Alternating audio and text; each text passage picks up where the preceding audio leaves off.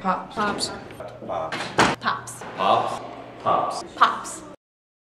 Pops water ice was founded in 1932 by a man named Filippo Italiano who came from Italy. Pops originated by starting with a push water ice cart.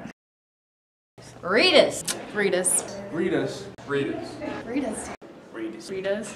Ritassss. Ritassss. Ritassss. Ritassss water ice. Ritassss was founded in 1984 by Bob Tumolo, a Philly firefighter. He adjusted a recipe his elderly neighbor gave him, and he added real fruit. By 1987, the second store had opened, and in 1989, the family decided to make it a business. To this day, there are 500 locations in 20 states. I prefer Rita's. Sure. I prefer Pops. I like Ritassss.